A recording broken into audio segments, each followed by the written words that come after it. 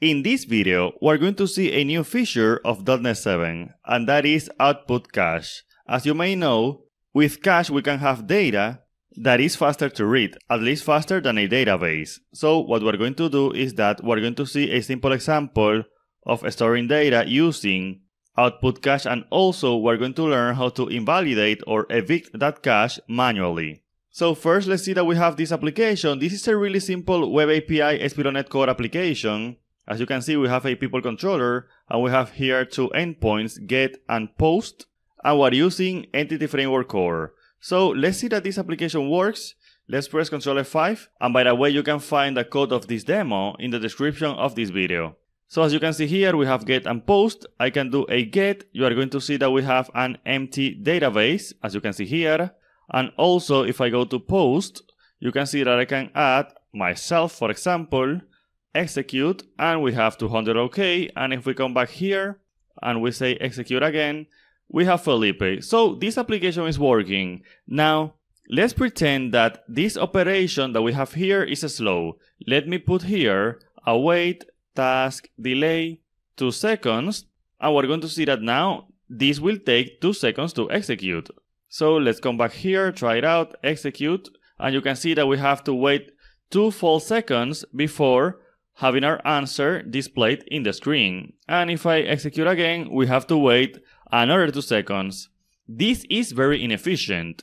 We don't really need to be accessing the database to get this data if we know that this data doesn't change a lot. It would be more efficient to have that data in cache. So let's do that. Let's come back here, and first let's configure output cache in ASP.NET Core. So let's go to the Solution Explorer, let's go to the program class, and in here, before this var app equal to builder build, let me put builder services at output cache, and then here, before this use HTTPS redirection, you can say app use output cache. Now, we're still not using output cache. We have only configured it in our application. Now let's use it. So let's come back to the people controller, and in here I can use an attribute and say output cache, and I can use the duration parameter to indicate how many seconds I want the data to be stored in cache. So for example, just as a simple example, I will choose 5 seconds. So Ctrl F5 one more time to rebuild our application. Let's come back here and let's say try it out. The first time that we execute this, we're going to see that it will take about 2 seconds to load the data, as you can see here. But after that, as you can see, I'm quickly clicking on the execute button, and we got this response back several times. But since 5 seconds has already passed, if I execute one more time, you're going to see that we have to wait 2 full seconds again. But again, since the data is in cache one more time, then this is faster. Now we have a problem. What happens if we create a new person and then immediately execute our get? As you may imagine, that person that was just created will not be here in this response until after the cache has expired. That is not ideal, because the user may think that they inserted some data, but the data is not being shown in this get, which may mean that the application has an error. But there is no error, it is just that the cache has not been refreshed. So what we're going to do is that we're going to refresh the cache manually. So first what I want to do is to show you the error. So let's come here, I will put 30 here just to have more time. Ctrl F5, I just want you to visualize the error. So let's say get, try it out, execute. You are going to see that we have Felipe here, and of course the cache is working, as you can see. Now let me create a new person.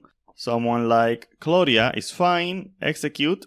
Now if I come back here to the get, you can see that we still don't have Claudia. We still don't have Claudia because this data is coming from cache, but Claudia is on the database. So what we have to do is to manually refresh the cache so that in a subsequent HTTP request we get back Claudia. So let's do that. Let's come back here, and what we're going to do is that we have to go to the program class because we have to use a tag. A tag is just a way to put a name into the data in the cache. So for example, let me say here options add policy, I have to add a policy. A policy is just a set of rules, in this case for a cache.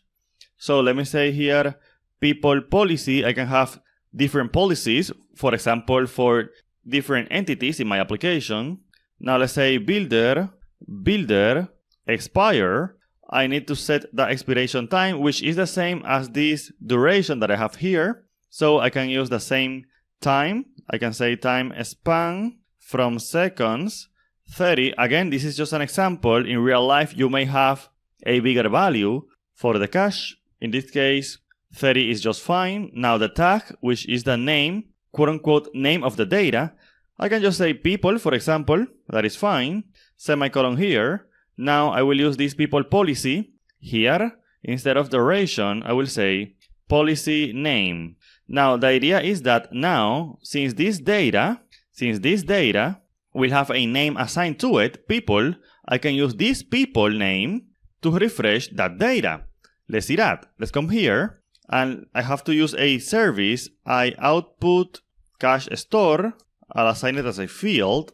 And then here in post, after the save changes, I will say await output cache store, and I will use a bit by tagged async. And here I have to pass the name of the tag, which is people, which is this people that we have here.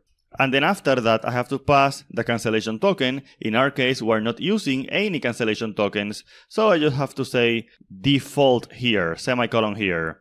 And that's actually it. With this line of code, I'm refreshing this cache that I'm defining here because it has this tag here. Let's see that. Let's see that this works. Control F5 to run our application one more time, and we're going to repeat the same scenario. So let's come back here. I'll do a get first, and as you can see here, we will have Felipe and Gloria. Then after that, I will create a new person. I'll name it Robert. Execute, we have Robert, and now if we come here, since we invalidate that cache, then now we have Robert here. And after that, if I re-execute this, you can see that we are using cache. As you can see, the response comes very, very fast. So as you can see, we're using OutputCache in a very efficient manner because now our users doesn't necessarily have to touch the database in order to get its data. And they are getting that data way faster now because of the OutputCache. If you want to learn more about .NET, buy my Udemy course today. I have courses on C#, ASP.NET Core and Angular, ASP.NET Core and React, and more. Link with a discount to all of my courses in the description of this video. Thank you.